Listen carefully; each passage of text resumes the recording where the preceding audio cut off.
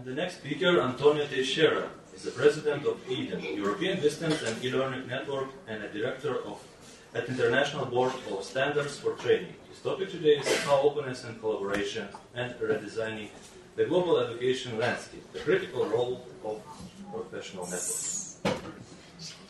Okay. Well, thank you very much. Good morning. Well, a special good morning to you, but a special good morning as well to the colleagues who are following us in the US. This is the first time that we actually are collaborating, EDEN and USTLA, through the help of the Vytautas Magnus University, and I hope that this will be a successful collaboration in the future as well. So I'd like also to start by a word of thank you to the Vytautas Magnus University for the initiative, also for the invitation. And thank you for this, another opportunity to visit Kaunas and Lithuania. Well, as you can see, I've selected a picture that relates to Kaunas, and I hope that the basketball metaphor looks good for you and also for our colleagues in the US. I thought it may represent a little bit the challenges of openness and collaboration, especially this photo in particular. Well, since I'm a little bit limited by time, I'll go through to the topic. Well, this is actually probably these days the most pressuring issue that we've been discussing in Europe: the refugee crisis, the migration phenomena as well. This is not new to Europe, as you know. This is not new to the world as well.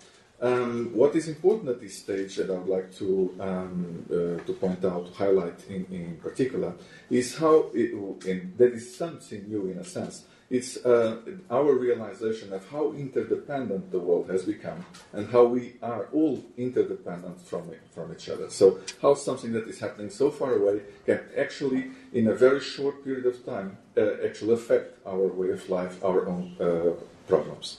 A second thing as well, which I think it's a good conclusion from this crisis, this ongoing crisis, is how much we depend on collaboration to actually meet these challenges.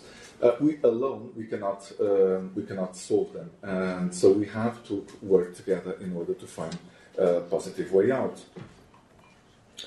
And this connects well also with the new goals for the millennium set by the UNESCO regarding, also education. How can we better understand the complexity of the world around us? How are the problems of our world interconnected? And what does that imply for the solution? And actually, this is the message from UNESCO. The new vision of education for sustainable development places education at the heart of the quest to solve the problems threatening our future. And that comes at an important conclusion. Education in all its forms and all levels, as it was mentioned by Mr. David Crowley, is seen not only as an end in itself, but also as one of the most powerful instruments for bringing about the changes required to achieve sustainable development. This is the goal that we are basically meeting in the world today, and with which the European Commission is also aligned with. And so, if you look at this, we can more or less conclude at this stage that we are facing now the need to find new solutions for the societal challenges that we're basically meeting. And this implies, first of all, to apply an holistic approach, so the understanding that everything is connected, interconnected, and we cannot just find a solution that is not interconnected with the different aspects of the problem involved. We have to focus on widening participation and outreach, in terms of education, of course, focus on cultural transformation, design more scalable formats, provide more personalized service, so scalability and personalization it's possible to meet them and should be met together. Be more rapid in implementing change, manage to reduce costs. This was already mentioned in the previous speech as well, and manage to continuously improve quality. Of course, this is also to be think about in connection with the importance of technologies these days, as you can easily find. This picture represents the evolution of Facebook use in the world, and you can easily see how in just 3 years it's spreading all over the world. and how this is important. And this communication, it represents interconnection and collaboration as well.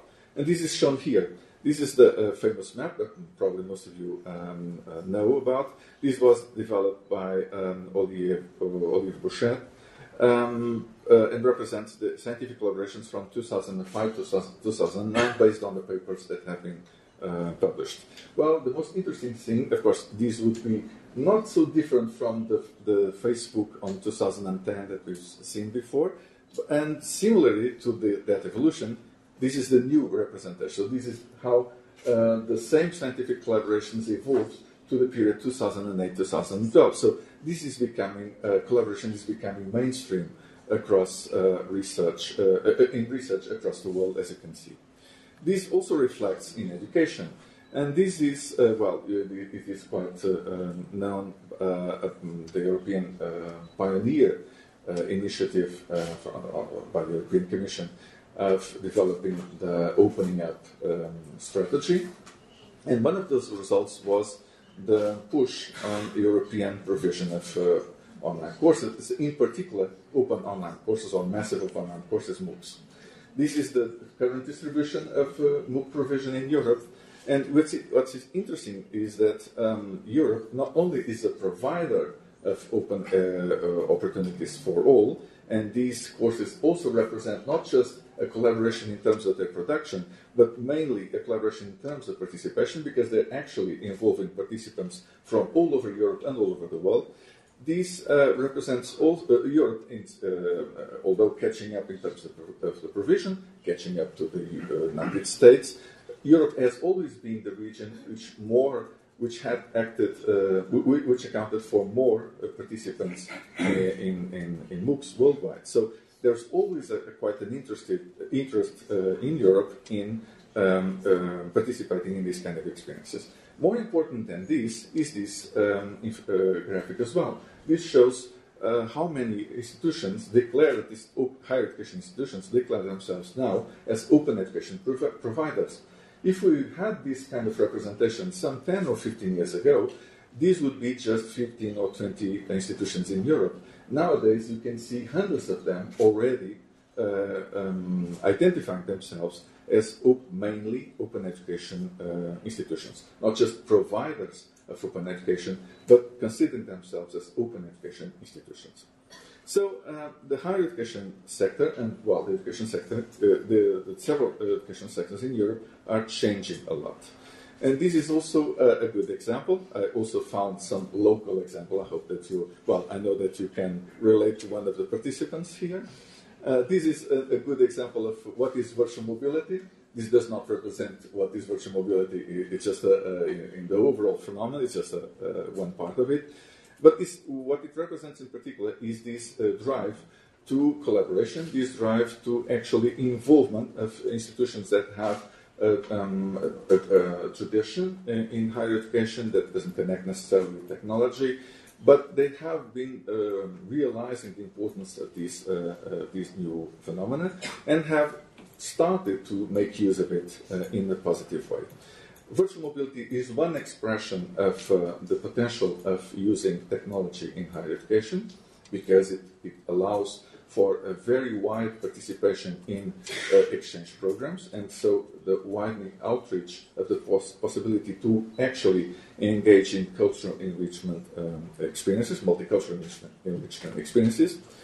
But another example as well is, of course, MOOCs, as I've just presented before.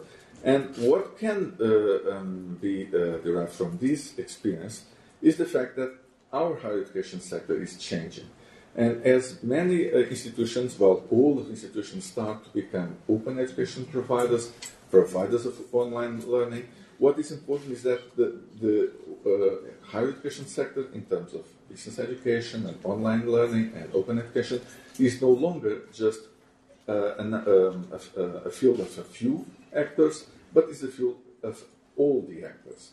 And this represents a challenge for the field itself, an adaptation in which the role of the expert, the traditional role of the expert, has also to be rethink in a way.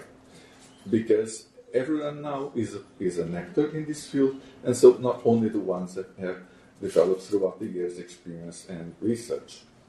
This slide represents a famous picture designed by Stephen Downes, trying to explain how connectivity works, connectivism works, and in that sense, it also can be applied to what we are trying now with this use of collaboration and openness in a networking environment.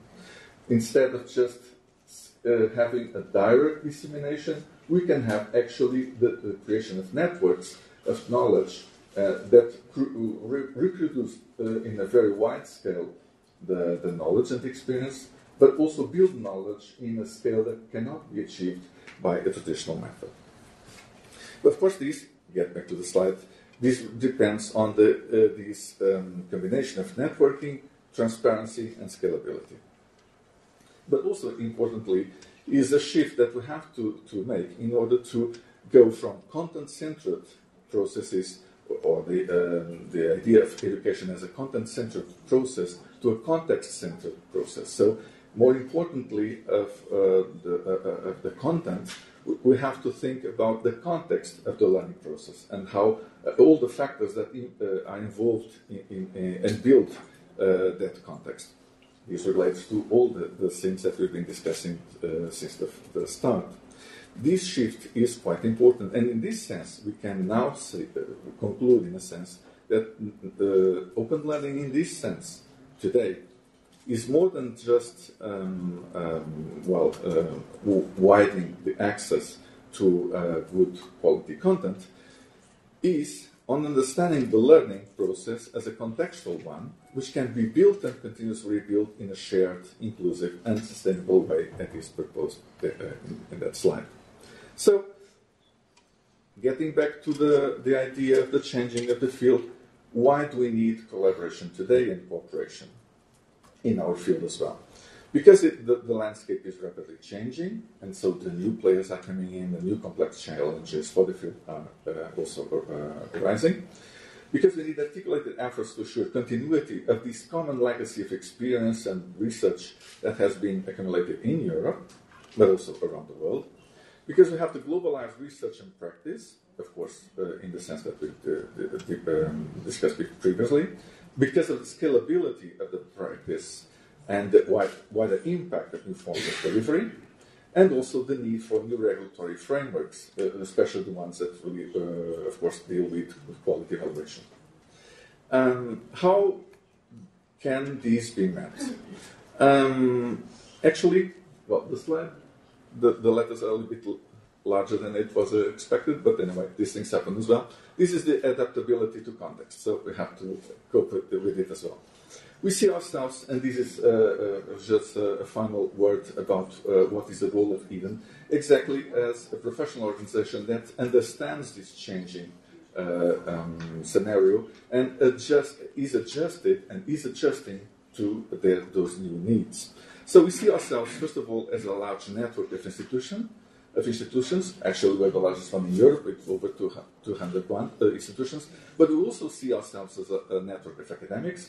We also, and so of researchers, but also see ourselves as a network of practitioners, so of the teachers and the designers that actually are producing courses and education provision. But we also see ourselves as a crossroad of ideas and experiences and the caretakers of a legacy. This is not seen here, but that's what is written there. And so, how do we see the role of a professional network these days, as Eden can play that role? Exactly by achieving these goals. To promote innovation, to support the development of innovation, promote by influencing the adoption of policies, legislations, and regulation, support the development of innovation by facilitating access to information and data, and by allowing the sharing of those resources and costs, recognizing and validating innovation as well, by speeding up the validation and of course the establishment of standards, the validation of research and of innovation, and establishment of standards, assuring the sustainability of the innovation process by enlarging these large-scale sharing experiences, and by implementing the duration of innovation by preserving the legacy of the shared knowledge and experience. These are the key initiatives. I know that I'm just finishing my time. These are the key initiatives that Eden develops. You can find much more information at our portal. Of course, we know we develop a lot of activities and important activities in all of these fields. So policy, research, quality and dissemination, the conferences, the journal, of course, recognition schemes, and the networking area that is shared by our members. So today, a professional association has to be much more than just an association. It has to be a network of individuals and institutions that collaborate and actually build together a community. And I hope this is something that you'll find also attractive and that you could also find yourselves inclined to join us in the near future. Thank you very much.